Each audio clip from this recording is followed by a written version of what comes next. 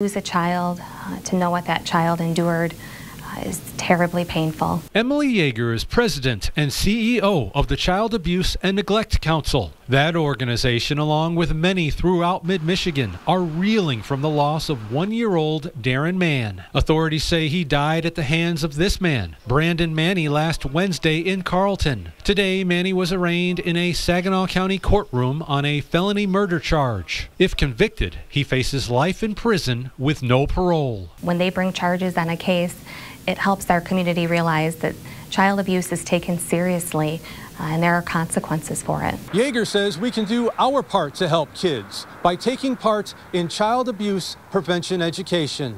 We have presentations that the CAN Council offers at no charge to anybody in our community for churches, workplaces, civic groups to learn more about abuse and what to do. Yeager tells us those presentations can teach people what child abuse looks like, understand the indicators of abuse, and how to respond to it. While there is nothing good about Darren Mann's death, Yeager hopes all the attention it's getting will motivate all of us to do our part to prevent another child from suffering the same fate. My hope is that this ignites within us a desire to learn more about child abuse so that we can prevent this.